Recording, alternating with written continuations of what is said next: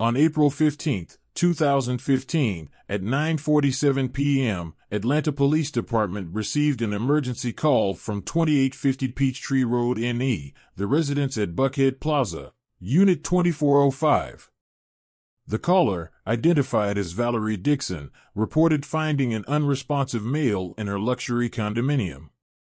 First responders arrived at 9:53 p.m. to discover the body of Malcolm Hughes, 45, lying face-up on the Italian marble floor of the main living area. Malcolm Hughes had sustained a single gunshot wound to the chest from what ballistics later identified as a .38 caliber revolver. The victim's background check revealed his rise from modest beginnings in New Orleans' 9th Ward. Born on March 3, 1970, Hughes earned a full scholarship to Vanderbilt University in 1988, graduating summa cum laude with a degree in finance in 1992. By 2015, he had established himself as a senior investment banker at Morgan Stanley's Atlanta office, maintaining an annual income exceeding $850,000. Detective Darnell Rogers, a 15-year veteran of Atlanta PD's Homicide Division with a 92% case closure rate, arrived on scene at 10:15 p.m. The crime scene revealed signs of a violent altercation. An overturned Restoration Hardware side table, broken crystal decanter, and multiple scuff marks on the walls indicated a physical struggle had occurred. Blood spatter analysis suggested Hughes was shot at close range, approximately 3 to 4 feet, while standing. The victim's personal effects, including a Rolex Submariner watch valued at $35,000 and $2,400 in cash, remained untouched in his pockets, immediately ruling out robbery as a primary motive. A preliminary examination of Hughes' phone revealed multiple text messages exchanged with Valerie Dixon earlier that day, confirming their romantic relationship and plans to meet that evening. During initial questioning, Valerie Dixon, 48, owner of Dixon Interior Design Associates, displayed visible emotional distress but maintained composed responses to basic inquiries. Her statement indicated she had returned from a client meeting at 9:40 p.m. to find Hughes unresponsive. Detective Rogers noted Dixon's reluctance to discuss certain aspects of her relationship with Hughes, particularly regarding recent changes to her financial arrangements and her son's knowledge of their involvement. Crime scene technicians recovered multiple pieces of evidence, including the murder weapon, a Smith & Wesson Model 642 revolver found behind a designer sofa, partial fingerprints on a broken whiskey glass, and surveillance footage from the building's security system showing all entries and exits between 7 p.m. and 10 p.m. that evening. The position of the body and blood pattern analysis suggested Hughes had been facing his attacker, indicating he likely knew his assailant. Detective Rogers ordered an immediate canvass of neighboring units and a thorough background check on both Hughes and Dixon, suspecting the seemingly straightforward crime scene held deeper implications. Initial interviews with building staff revealed Hughes had been a frequent visitor to Dixon's residence over the past 8 months, often arriving late in the evening and departing early the following morning. Background checks conducted by Detective Rogers revealed Valerie Dixon, née Thompson, was born on September 12, 1967, in Charlotte, North Carolina. She graduated from the Savannah College of Art and Design in 1989 with a degree in interior design. Records show she married Robert Dixon, a commercial real estate developer, in 1988. Their son, James Robert Dixon, was born on July 3, 1990. On March 18, 2000, Robert Dixon died in a single-vehicle accident on I-85 near Commerce, Georgia. The accident report indicated his Mercedes S-Class hydroplane during heavy rain, resulting in a fatal collision with a concrete barrier. The insurance payout of $2.5 million, combined with Robert's business assets, provided Valerie with significant financial stability. Dixon Interior Design Associates, founded in 1995, grew from a small residential design firm into a prominent commercial and residential enterprise with annual revenues exceeding $4.8 million by 2015. The company's client list included Fortune 500 executives, professional athletes, and several luxury hotel chains across the southeastern United States. Interviews with Karen Matthews, Valerie's close friend and business associate since 2003, revealed significant details about Valerie's personal life. According to Matthews, Valerie channeled all her grief into building her business and raising James. She declined to date for nearly a decade after Robert's death, focusing entirely on creating a legacy for her son. Financial records obtained through subpoena showed Valerie maintained meticulous control over her company and personal assets. By 2015, her net worth was estimated at $12.3 million, including real estate holdings, investment portfolios, and business equity. Documentation revealed her intention to transfer 30% ownership of Dixon Interior Design Associates to James upon his completion of business school. Malcolm Hughes entered Valerie's life in June 2014 through a mutual client. Their relationship progressed rapidly, with Hughes becoming increasingly involved in both personal and professional aspects of Valerie's life. Bank records indicate joint investment ventures beginning in January 2015, including a $1.2 million commercial property purchase in Buckhead. Detective Rogers' interview with Patricia Sullivan, Valerie's sister, revealed growing family tensions. According to Sullivan's statement, Valerie began changing after Malcolm came into the picture. She started talking about restructuring the business, possibly bringing in outside investors. James was devastated when he learned she was considering selling part of the company to fund expansion plans Malcolm had proposed. Email correspondence recovered from Valerie's computer showed multiple drafts of amended business plans and succession strategies, significantly different from her original intentions.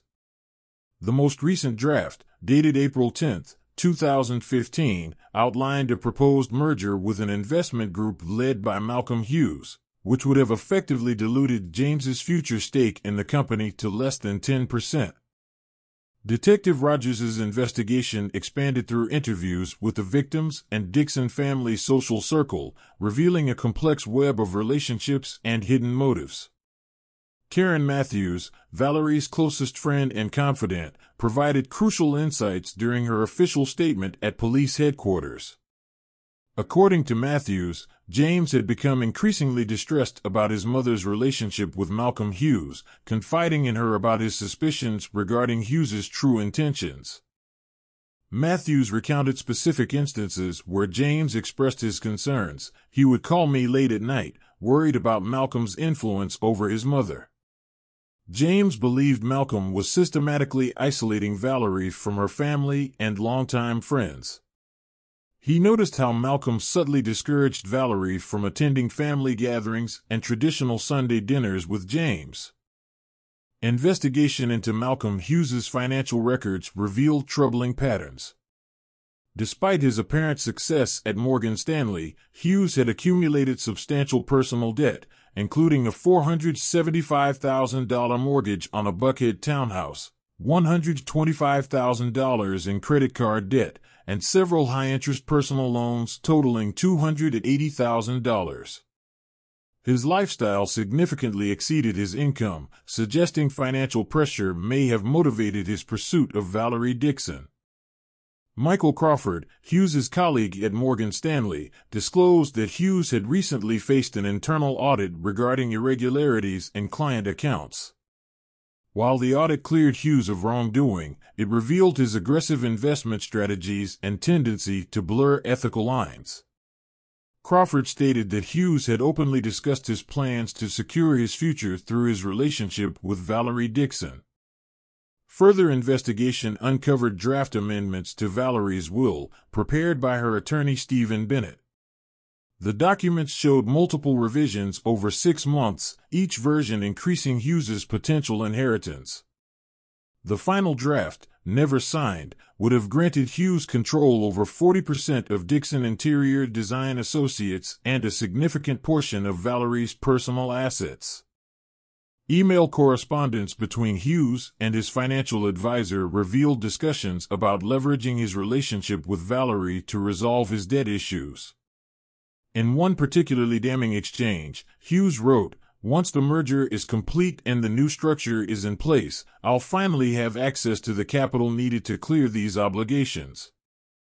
James remains the only obstacle to securing this arrangement.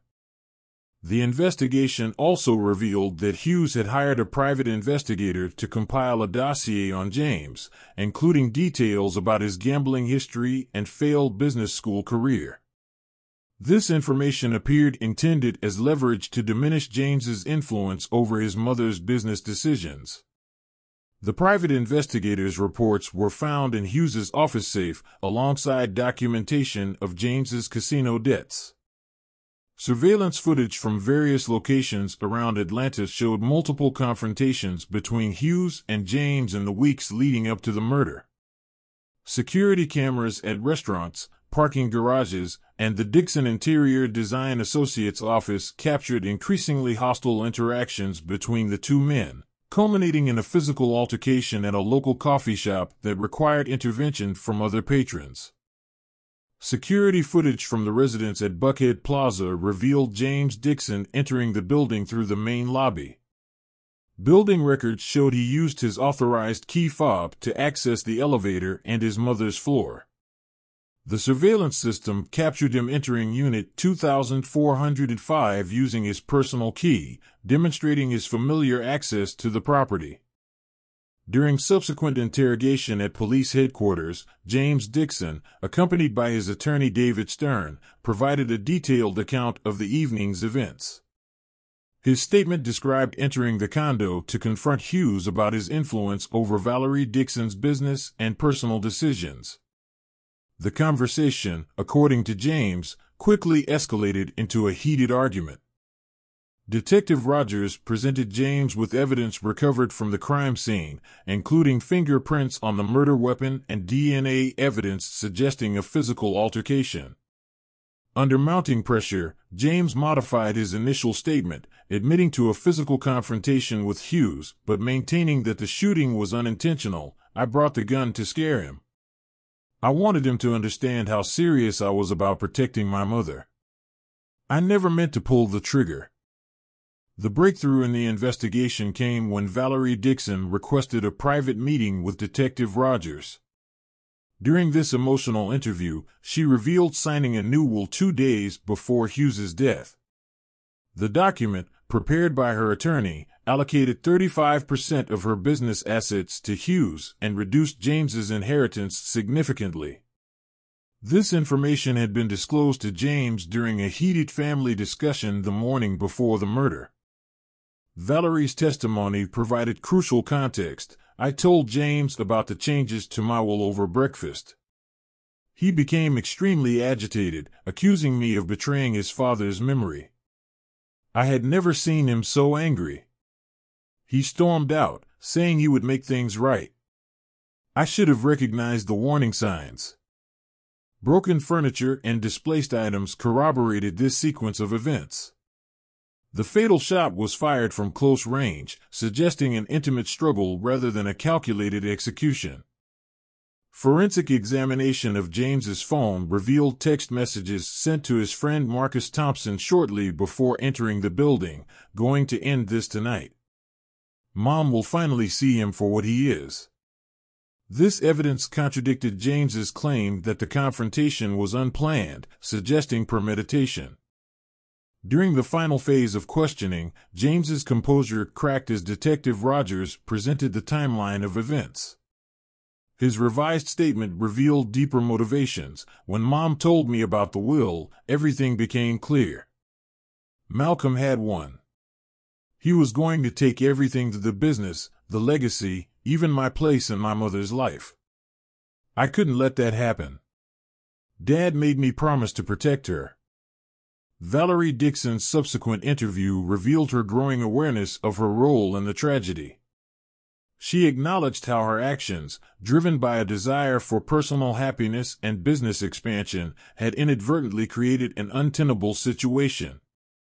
Her statement captured the complexity of the family dynamic. "I was so focused on building a future with Malcolm that I couldn't see how it was destroying my relationship with James. I never imagined it would end like this." The investigation took a decisive turn when Detective Rogers interviewed Sarah Chen, a resident of Unit 2407.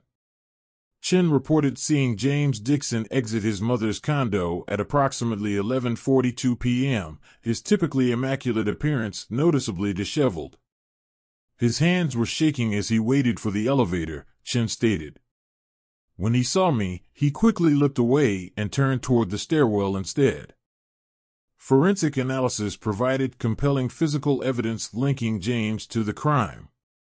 The Glock 19 recovered from the scene carried multiple fingerprint patterns matching James's right hand, particularly around the grip and trigger. DNA analysis of tissue samples from beneath Malcolm Hughes's fingernails revealed a match to James's genetic profile, consistent with a violent struggle. Blood spatter patterns on James's designer workout jacket, recovered from his apartment's washing machine, survived the attempted cleanup and matched Hughes's DNA. When presented with this evidence during his third interview, James maintained his initial narrative of an accidental discharge during a heated confrontation. "Malcolm came at me," he insisted, his voice steady but his right hand repeatedly clenching. "I pulled the gun to keep him back, to make him listen. He grabbed for it, and it just went off." Detective Rogers then revealed the digital evidence that unraveled James's careful narrative. At 9:17 p.m. on the night of the murder, James had sent a series of text messages to his friend Marcus Thompson. "Tonight, I end this. He thinks he can just walk in and take everything from me? After tonight, Mom will finally see the truth about him." The messages established a clear timeline of premeditation, directly contradicting James's claim of an impulsive confrontation. When Rogers displayed the messages on the interview room monitor, James's composed facade began to crack. His breathing became irregular, and sweat beaded on his forehead. "You don't understand," James said, his voice breaking. "He was destroying everything. The business my father built, the family's legacy, my relationship with Mom, he was systematically taking it all. I found documents on his laptop showing he'd been planning this for months. He had spreadsheets calculating Mom's net worth, projections of the business's future value, even research on how to contest wills in Georgia." Further investigation of Hughes's laptop confirmed James's allegations about the spreadsheets, adding another layer of complexity to the case. Hughes had indeed maintained detailed financial projections and scenarios involving Valerie Dixon's assets, suggesting his romantic interest may have been influenced by financial motivations. However, Rogers's case notes emphasized that this discovery did not mitigate the premeditated nature of James's actions. Suspects' awareness of victims' potential ulterior motives appears to have fueled his resentment and solidified his determination to eliminate perceived threat to family wealth/relationships. Evidence suggests careful planning rather than heat-of-moment reaction. The recovery of James's phone revealed additional damning evidence. His search history in the weeks leading up to the murder included queries such as Georgia's self-defense laws, how to make a shooting look like self-defense, gunshot residue detection time, best caliber for close-range effectiveness. These searches, combined with security footage showing James practicing at a shooting range 3 times in the week before the murder, painted a picture of careful preparation rather than spontaneous violence. The state of Georgia versus James Robert Dixon became one of Atlanta's most publicized trials of the year. The Fulton County Courthouse filled daily with spectators, journalists, and members of Atlanta's business elite, all drawn to the tragic story of family, betrayal, and murder that unfolded in Courtroom 4A. District Attorney Sarah Martinez opened the prosecution's case with a powerful statement. This is not a story about protecting family legacy. This is a story about a man who believed his birthright entitled him to control his mother's life, her business, and ultimately, who she could love. The prosecution methodically presented evidence of James's premeditation, from his shooting range practice to his incriminating text messages and internet searches. The trial's most emotional moment came during Valerie Dixon's testimony. Dressed in black, her usual confident demeanor replaced by visible grief, she addressed the court. "I lost everything that mattered to me in a single night. My partner was taken from me, and my son." Her voice broke. "My son became someone I no longer recognized. I keep asking myself what I could have done differently, what signs I missed." The jury deliberated for 27 hours before returning their verdict. As the foreman read guilty of murder in the first degree, James maintained the same controlled expression he'd worn throughout the trial, but his hands trembled slightly. Only when Judge Harrison pronounced the sentence, life imprisonment without possibility of parole, did his composure finally break. In her victim impact statement, Valerie addressed her son directly. "James, your father wanted you to protect me, but he never meant for you to own me. Malcolm wasn't destroying our family's legacy, your actions did that. Now I've lost both the man I chose to love and the son I've always loved. Some days, I don't know which loss hurts more." The aftermath of the trial left deep scars in Atlanta's social fabric. Dixon Interior Design Associates, once a cornerstone of Atlanta's luxury design industry, was sold to a national corporation. The Buckhead condo, still bearing evidence of the tragic night despite professional cleaning, went on the market at a significantly reduced price. Detective Rogers' final case notes reflected the profound impact of the investigation. "In my 23 years on the force, few cases have illustrated so clearly how wealth and privilege can't protect against the devastating consequences of unchecked jealousy and possessiveness." The Dixon case wasn't just about solving a murder, it was about watching a family implode from the inside out. 6 months after the trial, Valerie Dixon quietly left Atlanta, leaving no forwarding address. Sources close to her indicated she had purchased a small property in coastal Maine, far from the reminders of her former life. The elegant showrooms of Dixon Interior Design Associates became a high-end furniture store, and the family's name gradually faded from Atlanta's social registers. James Dixon began serving his sentence at Georgia State Prison in Reidsville. His appeals, citing emotional distress and temporary insanity, were systematically rejected. Prison records indicated he refused all visitors, including his mother's single attempt to see him 3 months after his incarceration. The case became required study material at Georgia State University's criminal justice program, particularly in courses dealing with family violence and premeditated crimes.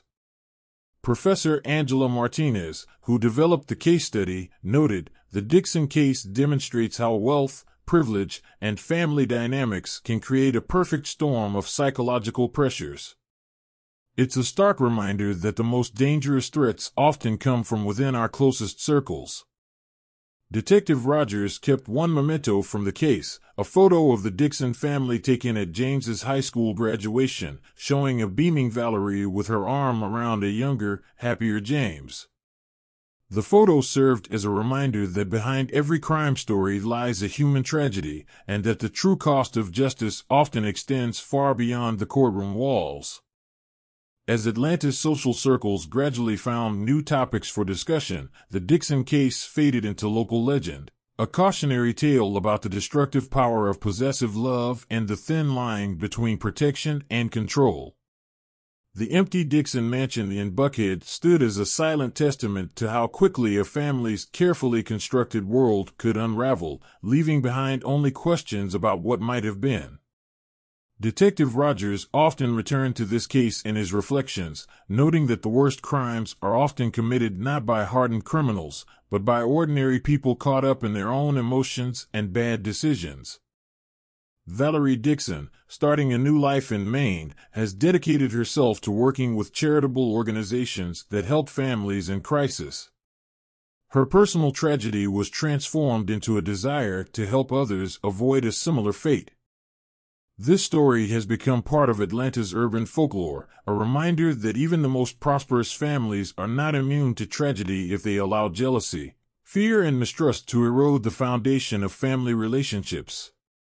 It serves as a timeless reminder that true love is not found in control and possessiveness, but in the ability to let go and allow loved ones to be happy in their own way.